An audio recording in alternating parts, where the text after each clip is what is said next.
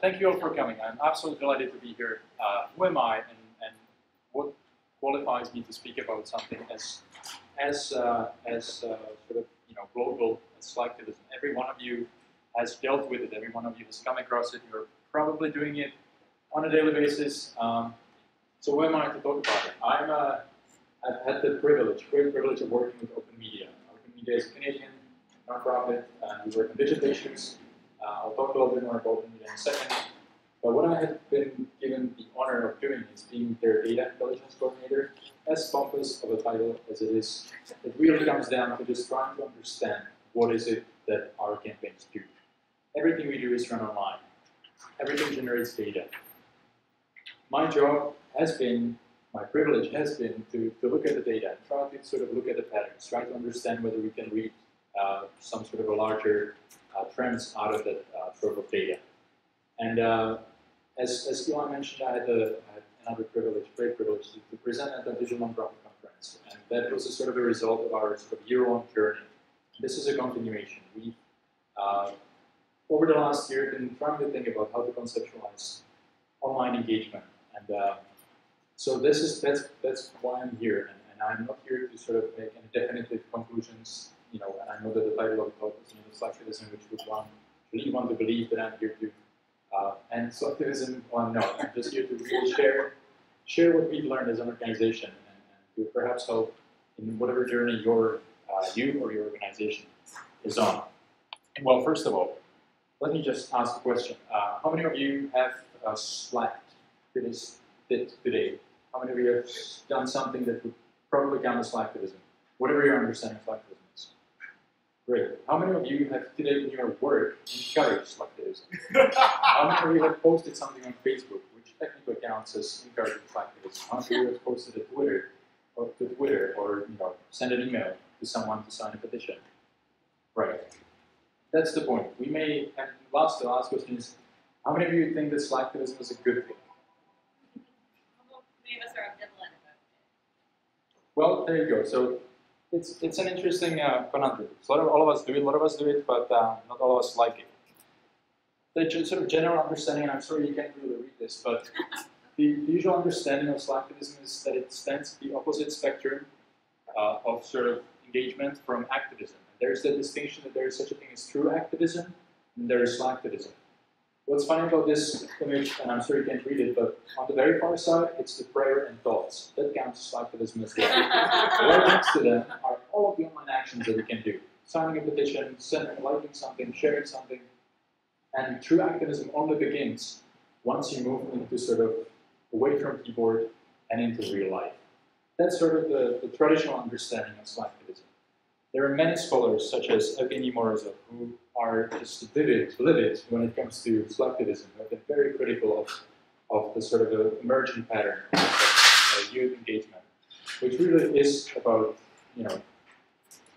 clicking things from the comfort of their couch. Things such as inferior mode of activism, the fact that armchair do-gooders are seen as unable to make a difference, and that in the larger sense of things, collectivists damage every genuine political movement they touch, creates a sort of very derogatory understanding of Slacktivism, and one that organizations such as mine is a bit struggling with. The most sort of common definition, let's establish some groundwork, is that Slacktivism is whatever is sort of low cost and low risk to the supporter. When you like something or share something online, you're not going to get arrested. Likely, in this country, we are very privileged to be able to not be arrested when you like something. There are countries when that is not the case. But in this context, if you go out to a protest or sabotage something, that's a whole another story, right? So it's a low-cost, low-risk activity that's taking place on social media for various reasons. Now, with these definitions, we have that sort of dichotomy again between Slacktivism and true activism. Morozov has argued that everyone who's encouraging Slacktivism is helping to raise a generation of Slacktivists, people who will not be able to politically engage. We are actually furthering the gap from traditional forms of political engagement. That's sort of the critique that has been around. And all of that focuses always usually on the isolated acts of Slacktivism.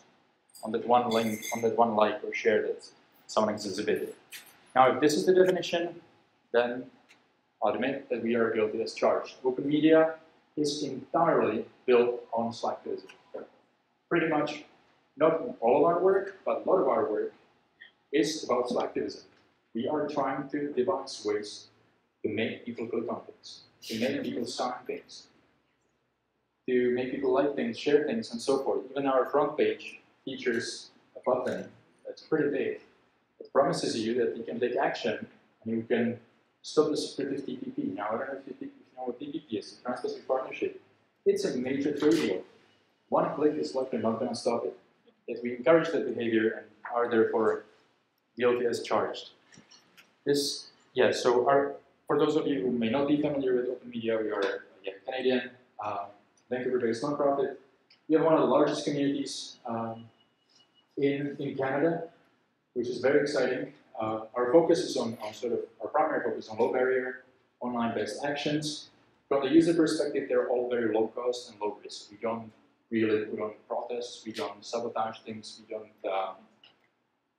we'll get to that in a bit. But overall, most of our online-based actions are very much in the definition of Slacktivism. Our three core issues that we work on is privacy, free expression, and access. But I'm not really here to talk about the campaign aspect, or the campaigns that we run on, but more about the sort of broader theory of engagement. Our and that this is very much a Slacktivist model, and again, I apologize, it's very hard to read, but it's a very simple idea of us creating a petition, then enough people signing it to generate media attention, and enough signatures that generated enough media attention can then generate enough political change to enact whatever it is that we wanted to enact in the beginning. That's our model. That's how we run campaigns. This was created by Lindsay Pinto, our former communications manager, back in 2010 when we defeated the usage-based billing idea of CRTC, which wanted to charge users for internet by how much they downloaded.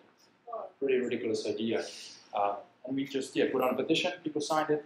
This is just a prime example of collectivism. The fact that it worked is something that we need to not ignore and not dismiss. We have had major impact on Canadian digital policy, despite focusing entirely, and most of our campaigns, effective campaigns, have been focused on Slacktivism. Stop the media, stop online spying, we defeated bills, we'll talk about it in a second as well. We are increasing our focus on international security. TPP is a global issue, and it's a much more complex issue, and yet through collectivism, we've been able to engage people around this and build a large, massive community around the world that is now against the deal.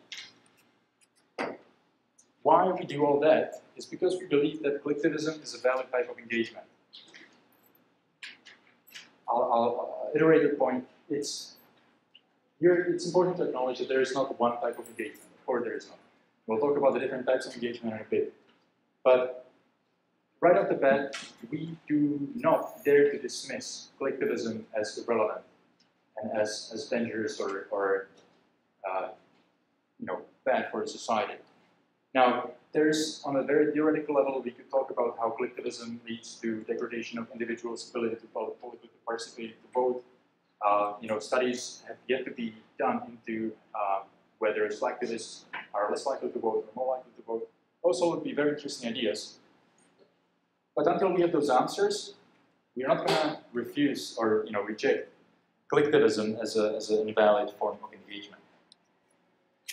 A parallel that one blogger has used to defend collectivism is that collectivism is kind of like the first kiss. It expresses interest. You may not get a second date out of it, and it certainly doesn't make a baby, but it counts. It still counts. And that's the idea here. Because when it comes to digital engagement, everything that you do online, if it's regarded in an isolated instance, that's that one click, one like, one share, you can always dismiss that as collectivism. But if we are to believe that there is such a thing as online activism, and the fact that you're here leads me to believe that perhaps you do, and your organizations and groups perhaps use the internet to save the world, or to change the world, then we need to not reject the idea of collectivism. Quite on the contrary, Ethan argues that this kind of type of fast activism, one that's not as deep as the traditional forms of protesting, sabotaging, that's actually the only way to engage young generation. It is compatible with our fast-paced society. And that's a valid point. In a similar line of thinking, and this is just sort of a logical exercise, an engaged supporter. Who's an engaged supporter online? A collectivist. Given your most engaged supporter, someone who is donating to you, started as a collectivist. They saw it somewhere, they saw a tweet, they liked it, and eventually they donated. And it is that eventuality of donating, that journey that they took from that first click to donating, to volunteering, to doing some sort of a Deepen, writing a letter to the editor, whatever it is that journey that matters. It's not the first click. You cannot, there's no point in talking about that. It's that journey that matters, and that's what I'll be talking about most. Before we go there, it's important to establish some sort of theoretical understanding of collectivism, because, and I've been using the word collectivism now, even though the title is Slacktivism, and you could be using the word interactivism, or whatever you want to call it, or armchair activism, it doesn't matter. The word Slacktivism has sort of that derogatory undertone, so I switched to collectivism, which is more subtle and more, just a nicer word. So let's try to redefine collectivism, or sort of establish some sort of groundwork from where we can start.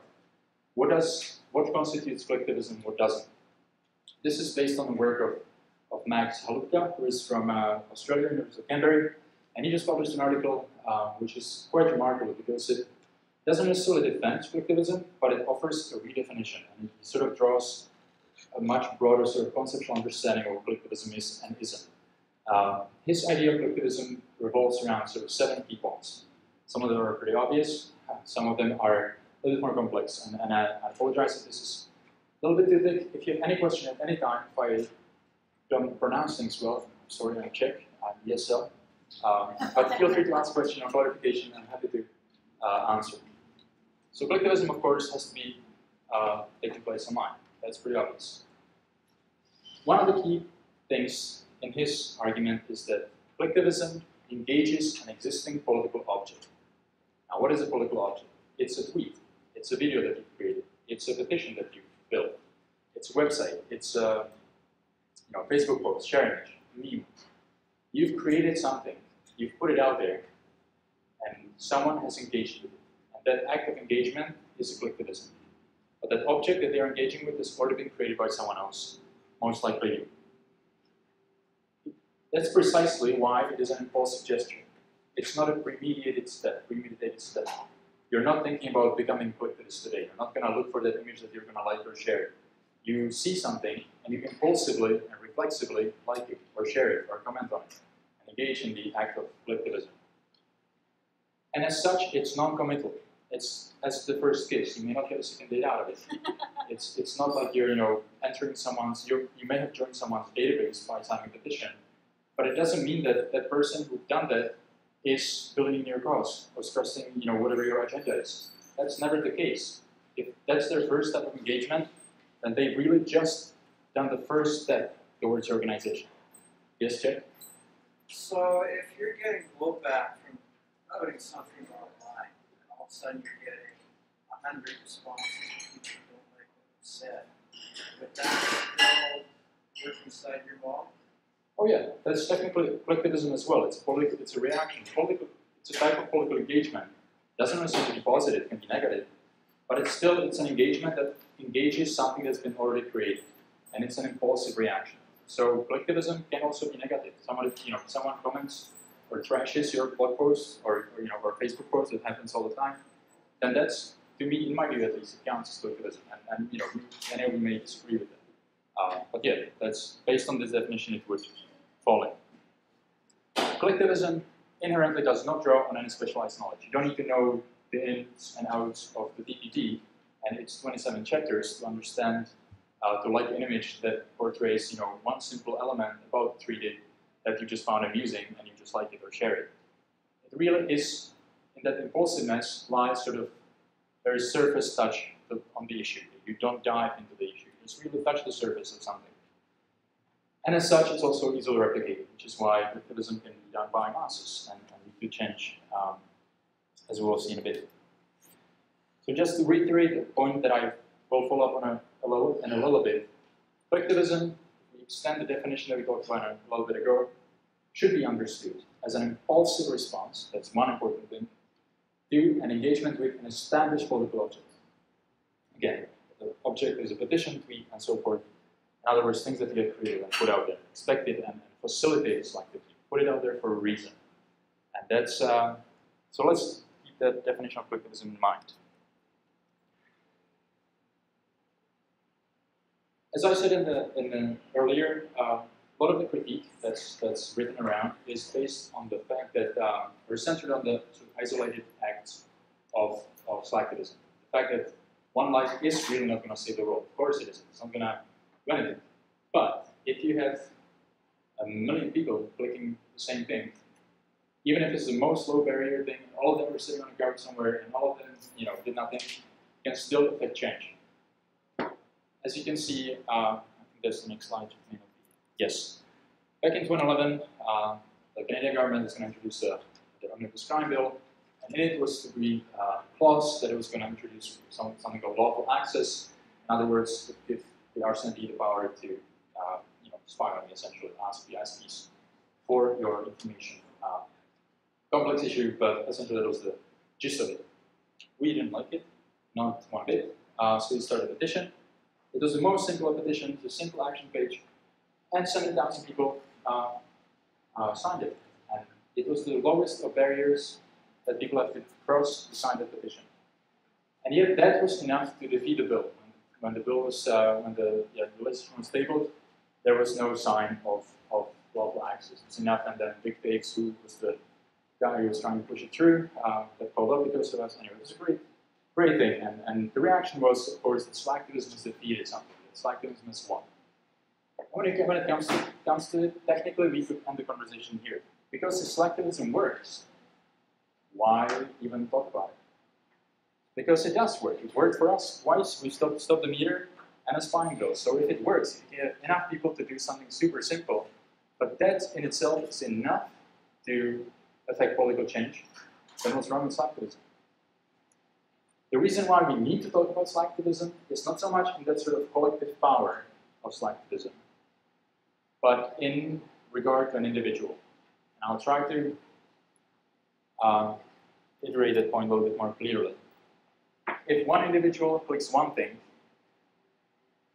that's nothing. But if one individual clicks 1,000 links that you've put out there, and that's a serious engagement.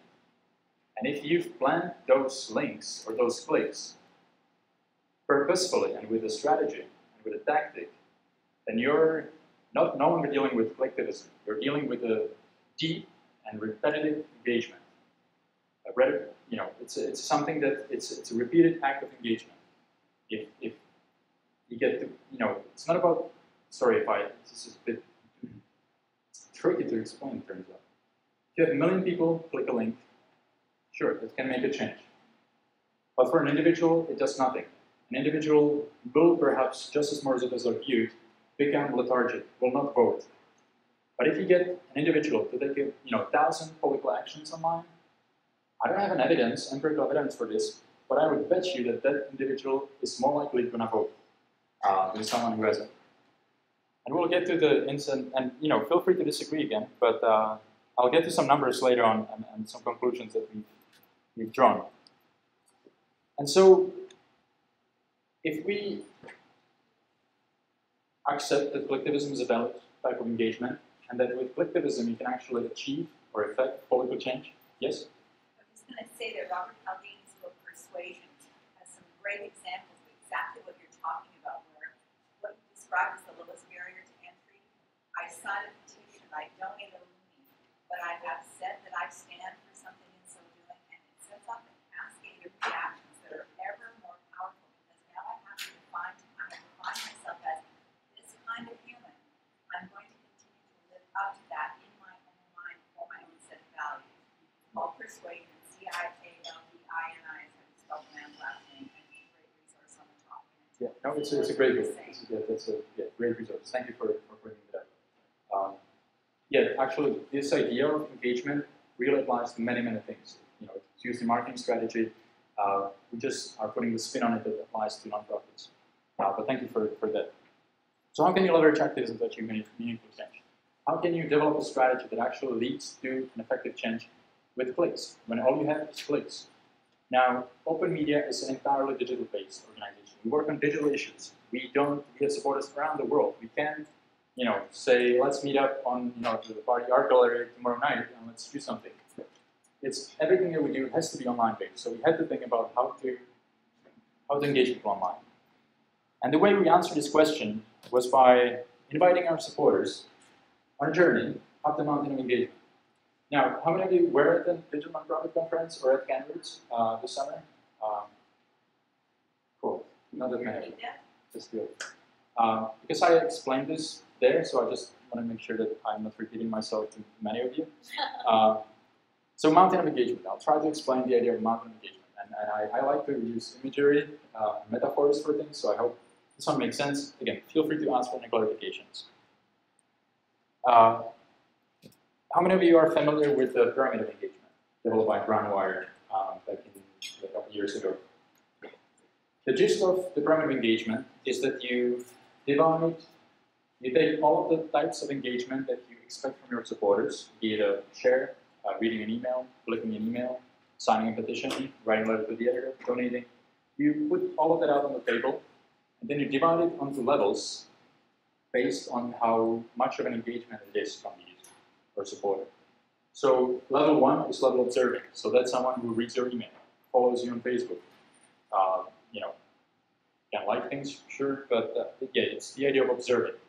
It's a level of engagement, sure, but it's the lowest possible. You get their attention, but they haven't done anything. Level 2 is following. So again, this is their model, and you can adapt it to how many levels you want. And I'll show up how we've done it for one of our campaigns. But as you sort of go up to endorsing, which is petition signature, contributing, it means that they have sent in an idea, they fill out a form or something, they've contributed their idea to a campaign, or financially contributed. All the way up to owning and leading, when they take initiative in their communities, when they do something, when they create a video or something. It's a very logical thing. You can divide all the types of engagement onto that pyramid. And you can say this action falls in there. And then when a supporter does an action, you can say that supporter is on level 4. Because they have engaged in a very high barrier action. Therefore, we can categorize them as such. And you can expect a certain level of engagement from them because they have exerted it already. And so this sort of represents the vertical journey. If you return back to the idea of the mountain, if you go up the mountain, you're engaging more and more. You're exhibiting, deeper engagement. You're engaging deeper. I just repeated myself there. But that's the end of the vertical journey. Now, to illustrate how we've approached this idea was in one of our campaigns. This was around the issue of TPP back in the fall, and we've taken that model developed by Brownwire and we sort of adapted it to one of our campaigns. So we took, we said, we want to do TPP. Well, we have the capacity to develop this many tools, and then we developed them and divided them onto the different levels as we saw fit. So on level 1, of course, website traffic. People have opened emails, saw Facebook posts. Something that we saw, we could throw in that category. Anyone who has signed those 4 and 5 of those petitions was automatically on level 2. So we are able to track how many people are on level 2. Or people sharing things on Facebook. Then contributing, people who donated, leading, people who joined our internet town hall, who called in, or The idea was really to categorize the types of engagement that we were creating around this part of the campaign. And at the beginning of the campaign, everyone was down at observing, or even below observing. They weren't even reading our emails. The point of the whole campaign was to get as many people up, because the more people you get up, the wider sort of the birth from which, or the wider community of people you get back. Because once people are leading or owning, they are speaking to their friends in social circles, and you have a loop that closes. So the whole idea was to move people up. Now, how do we get from a mountain, or from a pyramid to a mountain? That's the tricky piece. So I'll just try to briefly explain.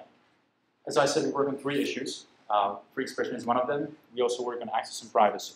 So suddenly we had 3 variants. We divided all of our entire list first into 3 categories based on what issues people are engaged with. And then secondly, into the different levels of engagement. So type 2 supporter, or level 2 supporter, I can use that term, was someone who has done a petition. It doesn't really matter where and which, on what issue they engaged, but it was the same type of engagement. Therefore, they'll be categorized as level 2. And the different levels would be corresponding across the pyramids. Once we did this, we realized that as people ascend those pyramids, they naturally, meet in the center. Most engaged people have done actions across all different campaigns and are meeting in the center. They have donated on multiple campaigns, and therefore there is this sort of movement towards the center or the top of the mountain. See where I'm getting at here? You're starting to see a mountain. So if you were to cut this out, make it into a cone.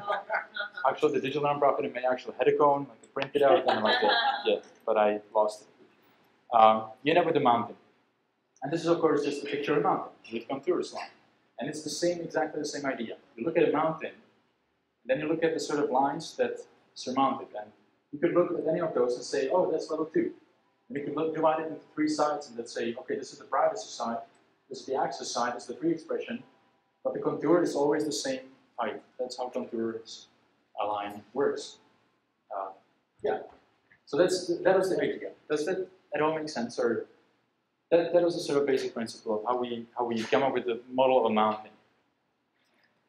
Once we did that, we realized that aside from the sort of vertical journey that we can encourage and instill, we can try to climb people up to upper levels.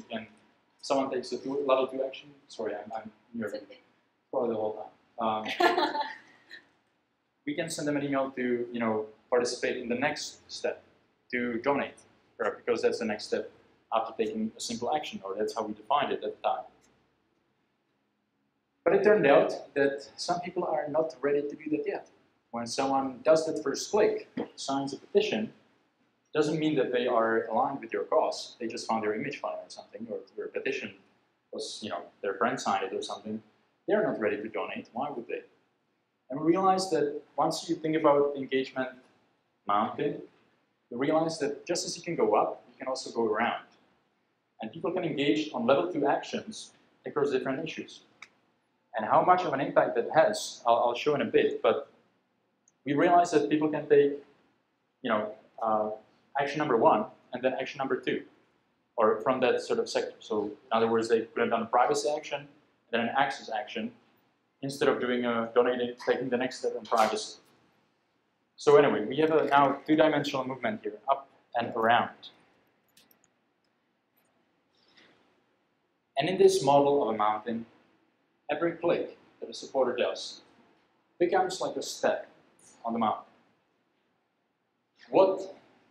And recall now the definition that we are working with here, that collectivism engages an existing political object. When you apply that model to the other mountain, when you put out a tweet, it's kind of like a signpost navigation that you're putting out there, that someone can click on to get closer to whatever the cause is that you're perpetrating or exerting or getting out there. Every single click becomes still a mountain.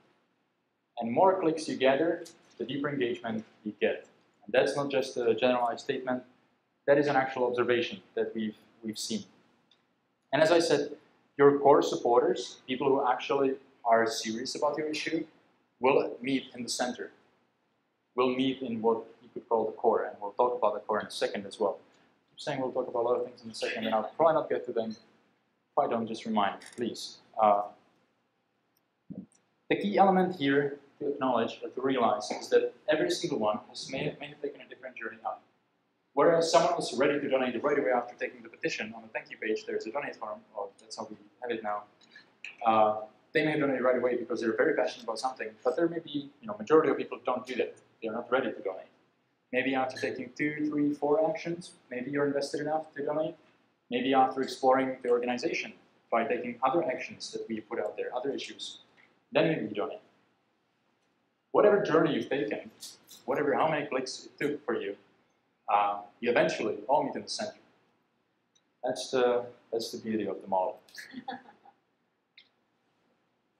And this is, we're getting a little bit to the technical side of things. As you can see, a lot of this is just sort of theoretical or modeling sort of this idea. We'll get to some of the technical details of this later. I'm actually not sure what the time is at all. Anyone else? 20 to 7. 20 to 7, okay. You got a good half hour. Good half hour, well that's grand.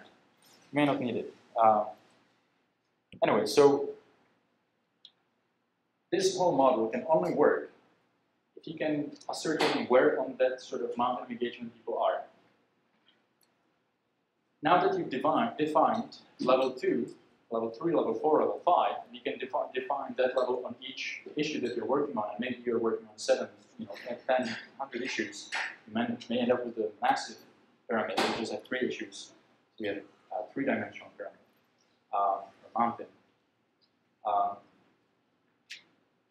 If someone does an action, you can say, oh, that person is right there. You're pointing to a segment. You're segmenting your list to a very specific sort of categories that are exclusive. Not one person can be in more than 2 levels. That's the whole point. And when they are somewhere, when they reach certain point on the mountain, you offer them the options of where they can go next.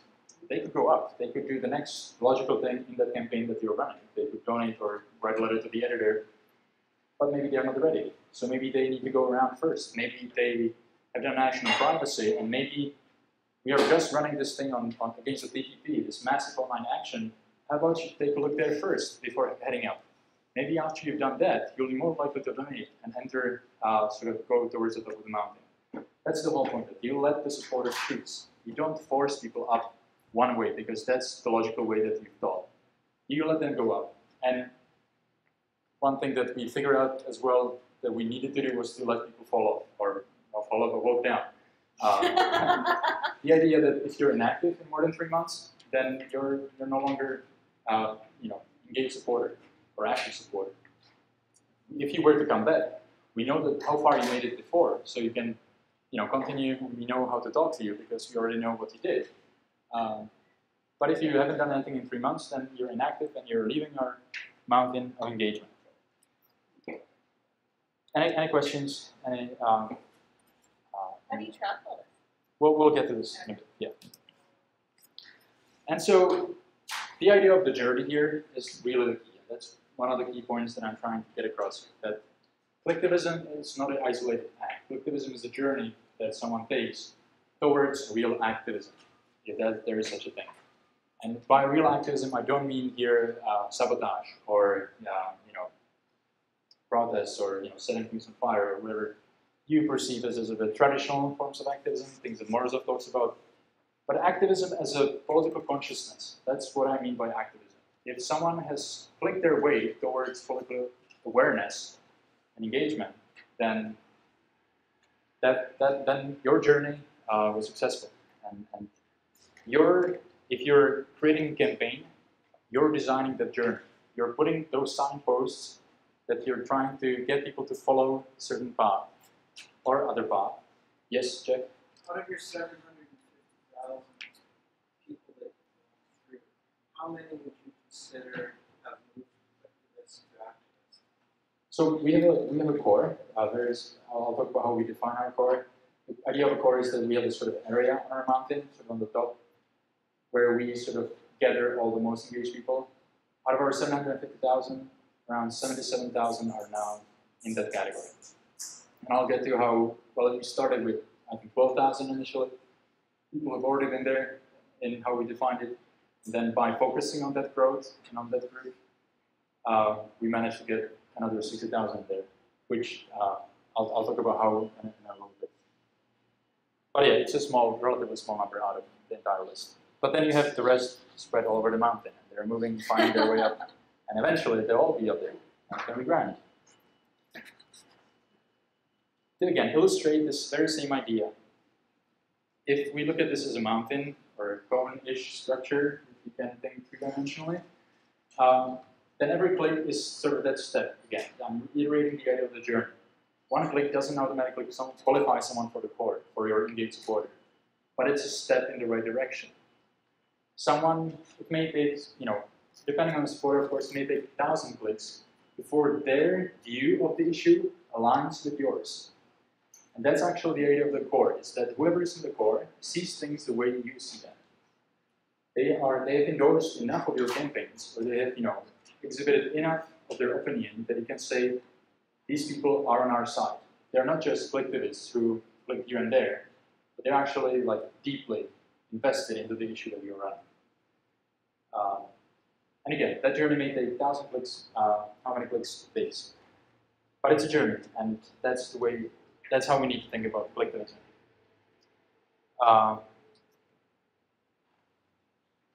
This is essentially the only slide that I should have had in the presentation in the first place. If we take the definition of collectivism by, I forgot the name of the guy from Australia. No, it's Kosowski or something like that. Anyway, on the left, that's how we define collectivism. Now, our idea of activism in the digital realm, the online activism, is defined on the right. So, whereas in collectivism, someone engages an existing political object, again, something we talked about before, an activist, an online activist, creates that object. They don't need to just like and share a tweet that you've created, or a video that you've created. They go out there and create a new tweet. They go out there and remix a video. Or they go out there and write an article that they send you. They are creating those objects that other things can click on. Do you see what I'm getting at here? You don't longer have to give them the signpost for where to go. They are able to do it by themselves. Now there is an online activist invested in your issue. And as such, it's a premeditated gesture. They're no longer just reacting.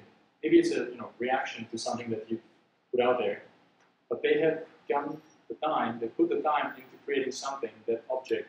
It's not a sort of impulsive reaction. It demonstrates commitment.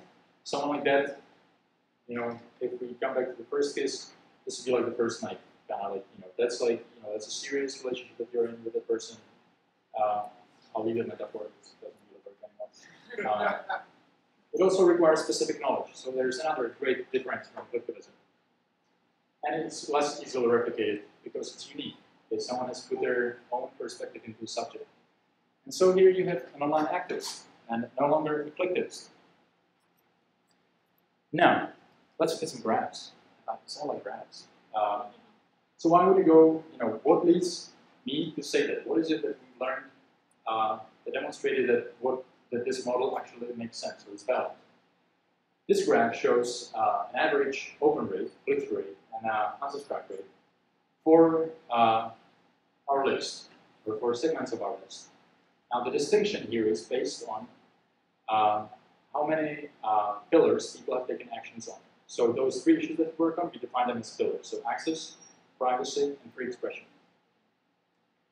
If a person has done action on one pillar, whatever that pillar was, the average click-through rate would be 23, 25, even 24% or so.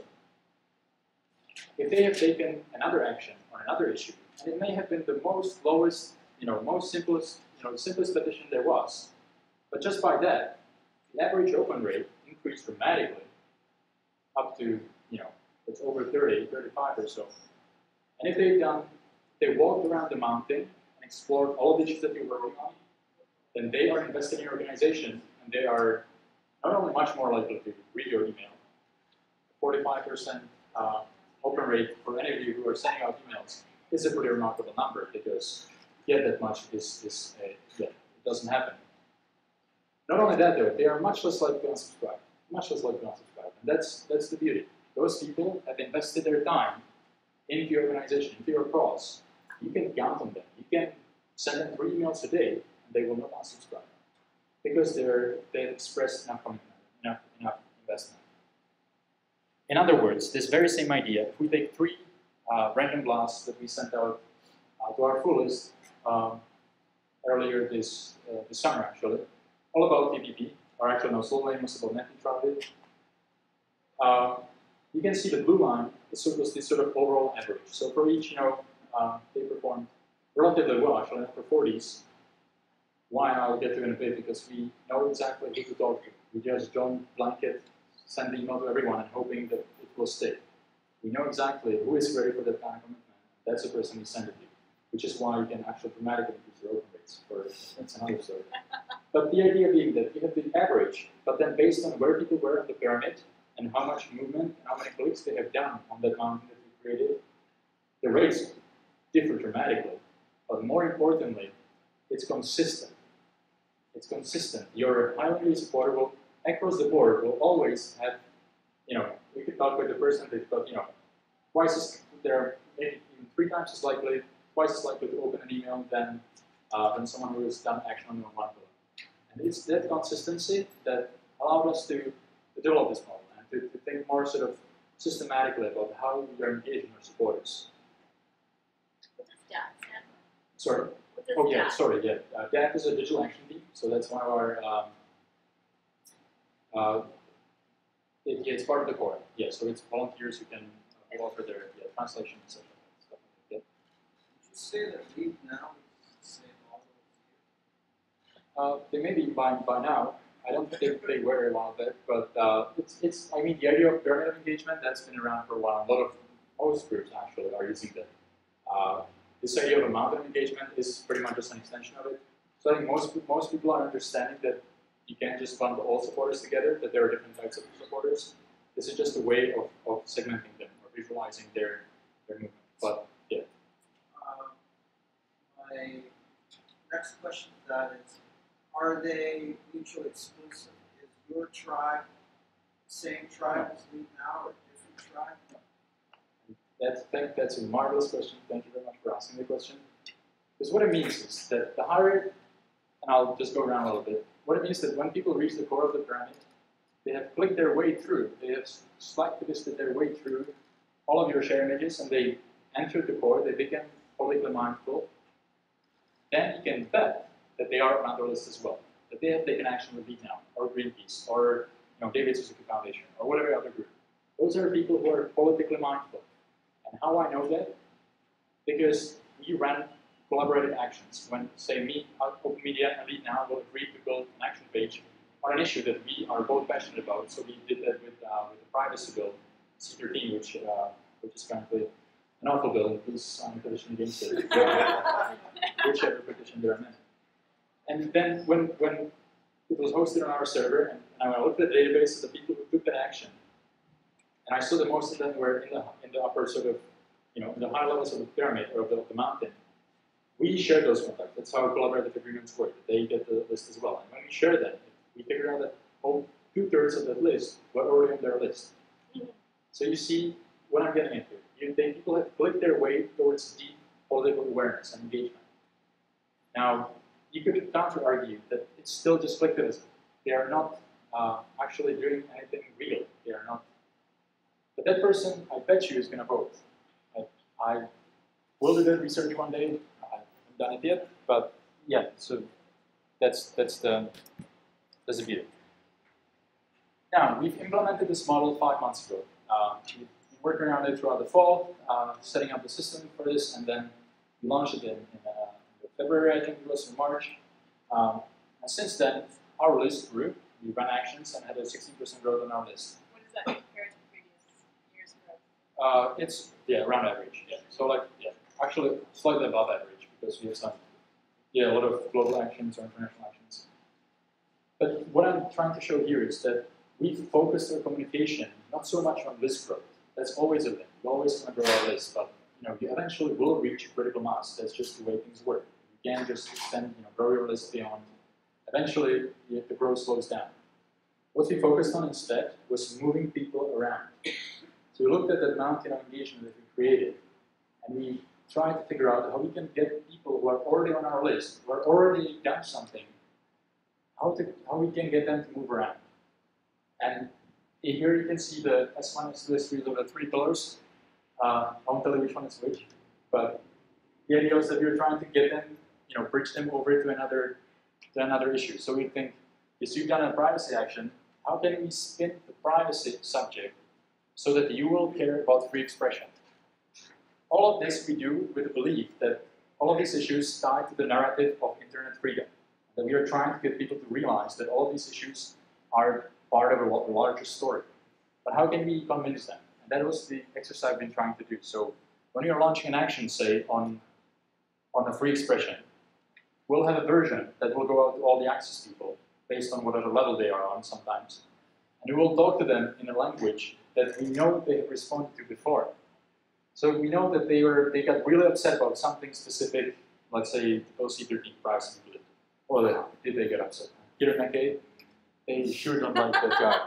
So we spin that in a way that would allow them to connect the dots in their mind and bridge over to free expression. And then eventually I brought the area in the middle, the overlap between all three is the nirvana here. But anyway, we had massive growth there, massive growth.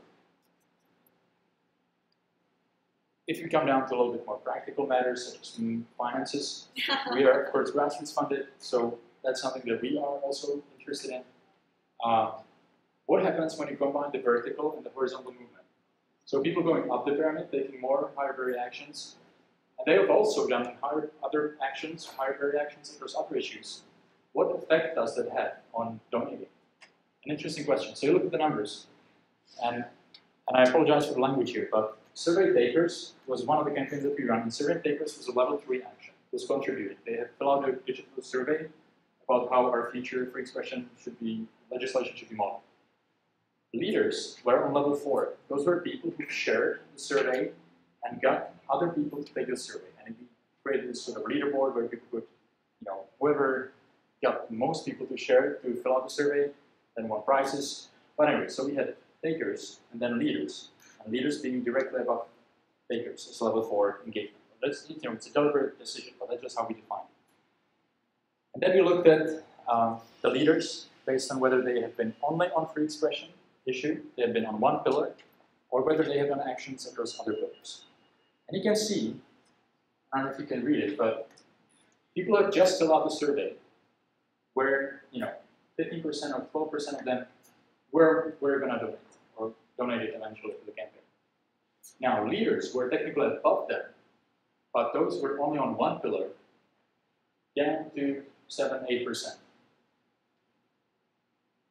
And if I just continue reading the numbers, the leaders on level 4 were on 2 pillars or 3 pillars. You can see exponential growth in the likelihood of them donating. What that means is that instead of just pushing people up, it was worthwhile for us, more than worthwhile, to try to bridge them to other issues first before pushing them up. Because of this, because we eventually were able to run, I won't say the word get more money out of them. Of course, at the point where we're able to sustain the campaign, which in the nonprofit world is another nirvana. So this is just to prove our point. Now, what do you need? So as we are leaving the sort of theoretical part, we'll come back to it shortly. Is there anything that I've left out that I've said I'll return to? Maybe. Anyway, so what do you need? You need a CRM. If you're a nonprofit, you'll probably have one already. CRM is a customer or a citizen or a consumer management system. So whatever you call it, it's usually an online-based platform that you use to send your emails and use to track action histories. So if someone does an action, it's usually logged in the CRM. To be able to develop this model, you will need a CRM. And I don't know, again, I have no idea where you guys are. We use Salsa. It's US-based. I will not recommend the system, not one bit. It works, but it's not ideal. Salesforce is another type of a CRM. Nation Builder would be another type. Simply, it's a database that stores all of your mailings. And the key there is that it can also track an individual's action and contact history.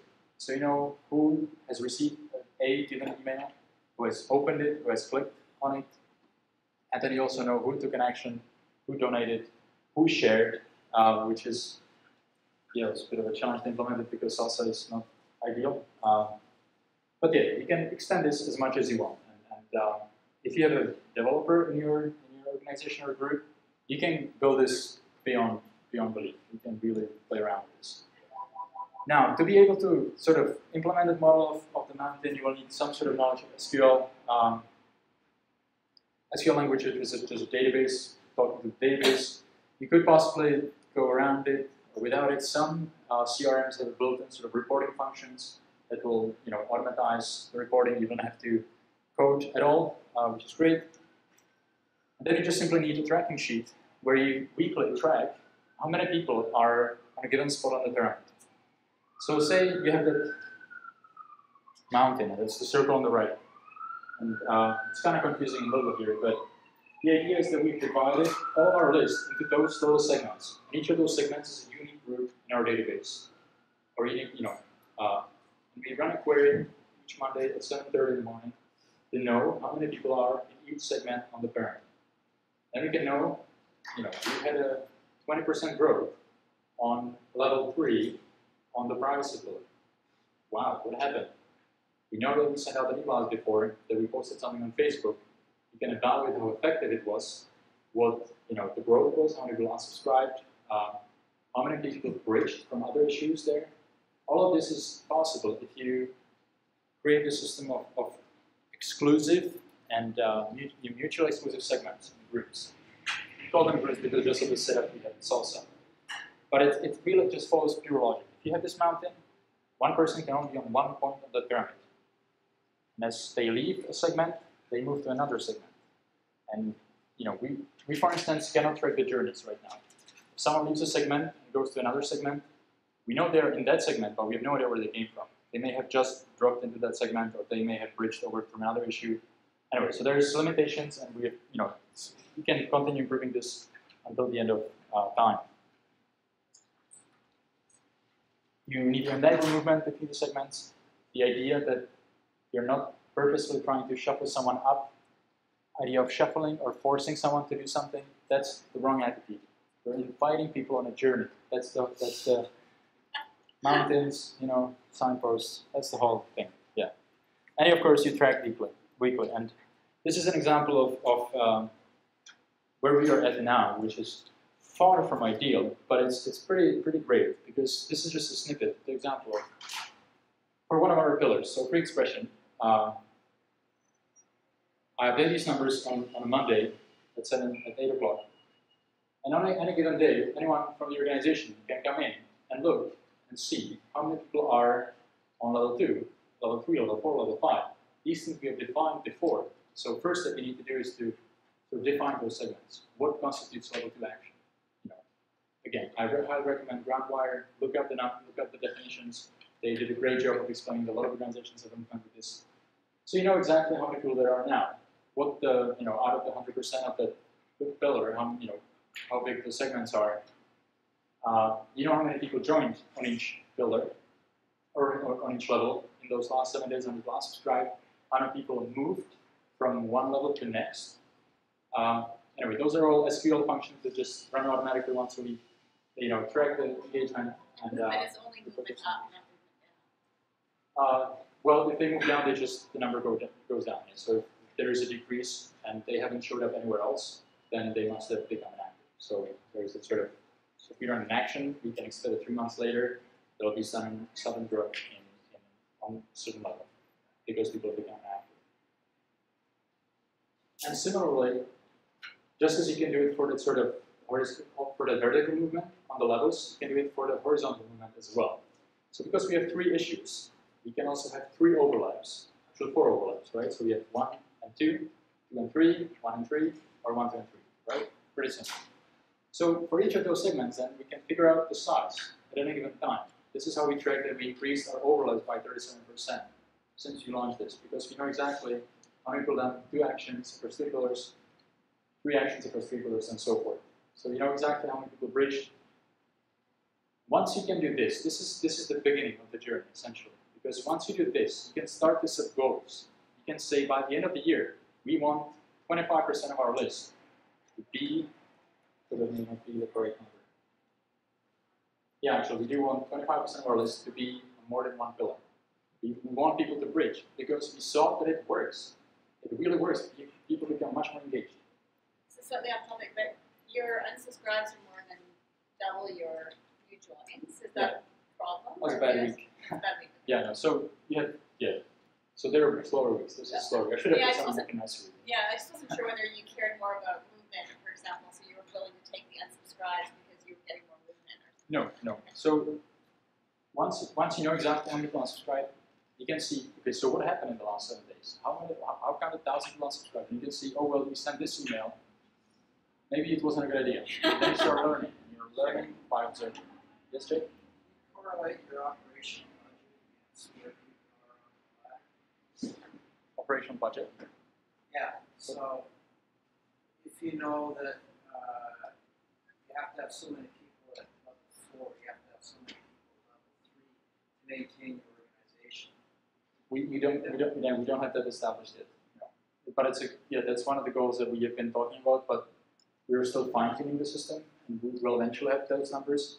But yeah, but you can see the possibilities are endless, really. You can start anticipating movement on the pyramid. You know, when you send out an email, you can say, okay, so based on our previous history, if 500 people don't bridge over whatever issue that we are trying to get here, then you fail.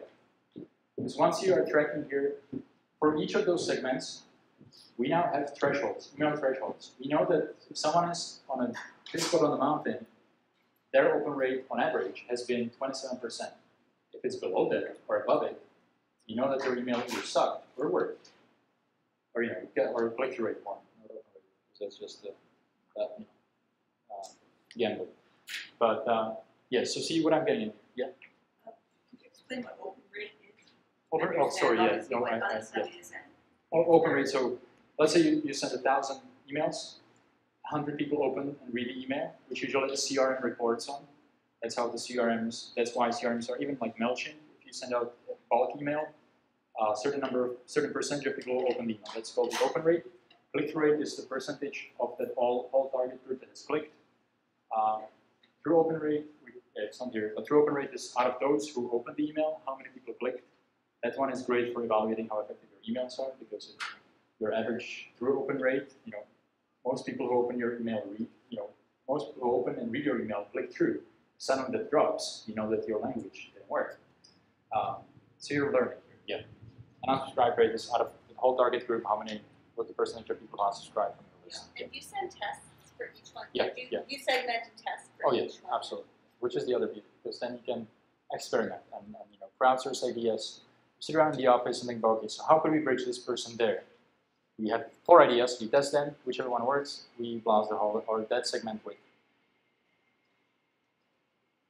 So the last, I have one more slide there, but what this leads to is that for the first 2 years of OpenMedia, we would just send 400,000 emails to everyone on our list. If we have an issue, and we just wanted everyone to pay attention immediately. Whatever the level of barrier was, everyone needed to take an action right away. That stopped working eventually. We stopped 2 bills, and that was grand. I mean, awesome. But you can't really sustain your organization with that model. Once we started to understand the different types of engagement, to understand what kind of engagement people are ready for, then we're able to tailor our communications. So on average, we send much more emails, but we significantly decreased our average target group. So instead of sending to 400,000, we'll send emails by 20,000, 25,000. Any individual campaigner sends an email, 2-3 emails a week on average, to different segments based on a strategy that they developed to achieve whatever the goal is. What do you do with people that you consider inactive? Inactive? We try to reach out to them once in a while if there's something major launching. If they are inactive more than 7 months, then they just go into a group that we don't touch until the end of the year. Then we try to touch it, and then, yeah, anyway. So do you then send one more big email at the end of the year trying to reach? Yeah, so a lot of nonprofits are running fundraising drives at the end of the year. So in December, you try to get everyone caught in that sort of Christmassy mood and get them to give money. So we try them to reach out to them then. Yeah. How do you, when you're offering them options to move horizontally or vertically, do you do that in the same email or do that in separate emails, or how do you? Right. And this comes down to resources, of course. We don't have 30 people to chart, to draft 30 different emails specifically in segments. But we figured that actually all that you need to do is change the first sentence of the email. And that's actually pretty hilarious because I don't have the numbers here.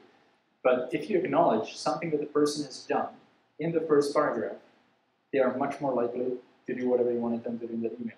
So for the digital action team members, which is our sort of core group of volunteers, Most of our emails are not, we are trying to implement it fully. It's a bit of a challenge. But most emails will acknowledge their membership in the debt. And we'll talk to them in a very sort of, you're so awesome, God, you're that. You clicked on this many, signed this many petitions. And Yeah, so, you've recently done this or that. I mean, it can get creepy. Yeah, You totally. Can can absolutely push it. yeah, you're trying to stop pride. Yeah, but it's but you use it in a way that makes sense. Another question. We are actually at the end, so I just was going to wrap some ideas around. So digital activism does not equal Slacktivism.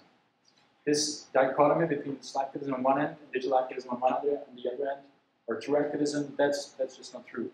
You need to Slacktivist your way towards people in deeper engagement. It's a journey. Slacktivism is a journey.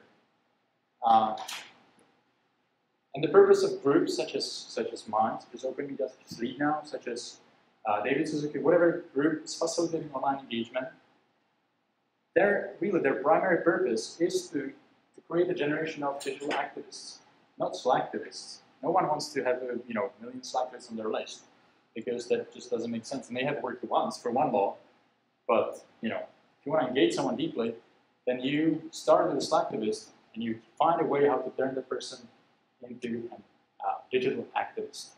You're creating a culture of engagement. That directly contradicts what the critics are saying about Slacktivism, that it's creating a apathetic, whatever the word is, generation. Actually, you're doing the exact opposite. You're using Slacktivism to wake people and empower people so they can actually do whatever their mind compels them to do. Voting, I will do this study of how many people actually vote after being, depending on how on the pyramid they are. Take things one click at a time. If I'm now taking an action with another group, I can envision how they're understanding my engagement, how they are, I can see me sitting on the other side of the screen and looking at the numbers and trying to understand, okay, is that person going to donate yet? Should we call them? Should we not call them yet? You learn by observing. You allow people to do their steps and whatever speed they want. You invite them, you show them where they could go, all the different places, knowing that all the paths eventually lead to the top. But you observe how they're doing. And that I believe is all. Thank you so much. If you have any questions.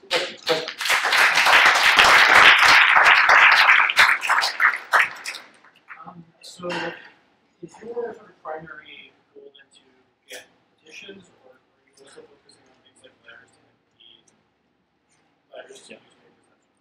Yeah. So, as you can see, my work at OpenMedia is not campaign specific. I'm trying to be sort of behind the scenes, across the board, organization-wide. But each campaign has its own theory of change.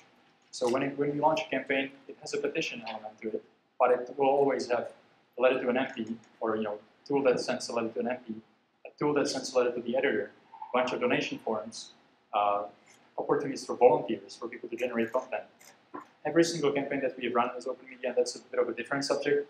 You need to divide your theory of change into a series of steps. Or in other words, series of clicks that people can take. Yeah. So yeah, it's not just about petitions. Is the petition the lowest barrier to click? Yeah. Although we already track whether you've read it, which is, and we already considered that sort of a step. It's yeah. Presumably, a lot of organizations that would be interested in using this model would have very meticulously formed mission statements, and they're very clear what their core looks like and what their principles are. Did you, in your experience, do you think that maybe the rate of how people traverse the mountainside, whether it's vertical or horizontal, whatever route they take, is there a relationship between how much the core begins to reflect the climbers, like the trend in the climbers' beliefs, and how many people actually get to the core? Yeah, that's a good question, and that's the part that you're struggling with now, to actually figure out the different types of the journeys. Oh yeah, sorry, the question was, when you look at the people who are in the core, can you figure out sort of how they got there, essentially? Was it the question, or how? And there's also an element of, like, presumably the core would be somewhat static because the organization has figured out their mission and has very specific principles. And yet all of the climbers are coming from a variety of perspectives, and you'd think with things like this, the issues are going to be very complex to begin with. So there might be elements that they agree with, and maybe the only reason they don't click is there's a minor element of the message that they don't agree with. So yeah, I mean, it's absolutely, and you're still mixing people together who have traveled different paths. That's another technical limitation of this model. And while they have different interests, different understanding of the issues, they may be really more passionate about privacy than they are about free expression. And we are figuring that piece out, but one thing to mention, when you enter the core, it's not the end of the journey. That's actually the beginning of the journey. Trying to get, now that people are in the core, we are now developing the same model, this exact same model, sort of mountain on top of the mountain, for the core people, because they can engage in a variety of new ways. For example, we can get people to share our campaigns. We can now track how many people you generated, how many people you helped take an action. And if you've crossed 1,000 or 100, then that's a certain level of engagement. And so we are tracking that, developing a system to track that. So you can, in other words, you don't have to stop in terms of building our levels. You can define it in whatever makes sense for your organization. And then actually connected to that, this model was developed, again, really very much around the issues that we are working on. To apply that elsewhere would require revisiting of how the different levels are defined. And you may end up with 2 levels instead of 4 or 5. Duration. Have you explored like Marketo or Salesforce for nonprofits, something to replace your salsa software? Oh yeah, we have, but we were kind of too deep down the rabbit hole. Yeah. Salsa. Can you recommend anything as we explore? Well, Salesforce is good, and Salesforce is a very good way of tracking engagement, and it's because if you have a Marketo on top of it, so you can also send mass emails from Salesforce and keep track of it. You can do the exact same thing in Salesforce. You can do the exact same thing in Nation Builder. And actually, Nation Builder is an interesting thing because what Nation Builder does is, or the way you can use it is that you actually tell people where they are. Right now, no one knows where they are. Someone may have signed an OpenMedia petition, and I could look up exactly where you're on the mountain, but you don't know. Nation Builder shows you a badge. It says, you're on this level, do this thing Anyway, so Nation Builder is a good one. But it's very limited in terms of customability. Salesforce is a good one. Civ CRM. Essentially, any database that has an API that you can build on can be used. Yeah. But probably to start off with, if you're thinking of starting to use a CRM, then Salesforce you probably might go to CRM. And I base also, but it's manageable. You guys are a particular challenge because of your size. Yeah, there are more challenges, but anyway, any other questions? there's a one right. Oh, sorry, yeah. So I was wondering all the time that you're tracking whether you would make a generalization about the number of the frequency of emails going to one person where they aren't clicking at all, and so. At what point do you figure you've oversaturated them? We haven't set our threshold. We keep trying. That's to the annoyance of many people, of course. But if someone doesn't respond to an email, doesn't open an email, then we consider that the email is inactive, and it's sort of the 6-7 month mark. And people change email addresses, or just simply we spamming is a major issue. Our emails go to spam all the time. So people may not even see our email. So that's then we try things such as usually our email has a sidebar with an image and a link and a logo. Then if we can't reach people that way, then we just send a plain text email that's bound to circumvent whatever spam filter was catching us before. And so we had this, and we actually just ran that last week. We had this massive segment of people who were active last year, but not this year, and we just couldn't figure out why. Because they were their emails weren't bouncing; they were being delivered. So we concluded they just weren't seeing them, because if they were active last year, we were running issues or campaigns on the very same issues. So we ran a series of tests where we would, one was a plain text email, one was a very short copy, just like a paragraph, like, hey, we miss you. Another one was like a long, this is the story of the last year. And then we saw that suddenly the rates differed. There was, 3% difference on this email versus another email. And we saw, well, actually, it was a spamming issue. And we were able to get to more people just by simplifying the email. Text. Yeah. I'm getting a little bit too deep into details here. But any other questions, clarifications? Are the castle legislations affecting you? That is a journey. That is a journey. I remember being the non-profit or the Unsquared presentation in May or June when that issue was addressed. 2 days after the legislation was implemented, we were still under the impression that we had to have an opt-in on all of our checkboxes, and moreover that all of our existing contacts, we needed to get express opt-in under whatever that was defined as before 2017. And then 3 days after the legislation was in effect, CRTC said that nonprofits are exempt. Charities were already exempt, and then extended it to nonprofits as well. And so we celebrated, and yeah, so we are exempt from gas. If you're running a business, then that's a whole other story. People on the near mountain must have express consent. But implicitly or explicitly. Sorry? It's not everything that you're exempt from. There's certain activities that nonprofits are allowed to do. Well, we can sell things. We don't sell things, so we can't, ask you to buy a T-shirt. We can ask you to donate, and we'll send you a T-shirt after that for donating. So it's technicality. Yeah, it's a commercial message, and we are not engaging in commercial activities, so we're actually up to. If there's another question, thank you very much. It was a pleasure to be here. Thank you.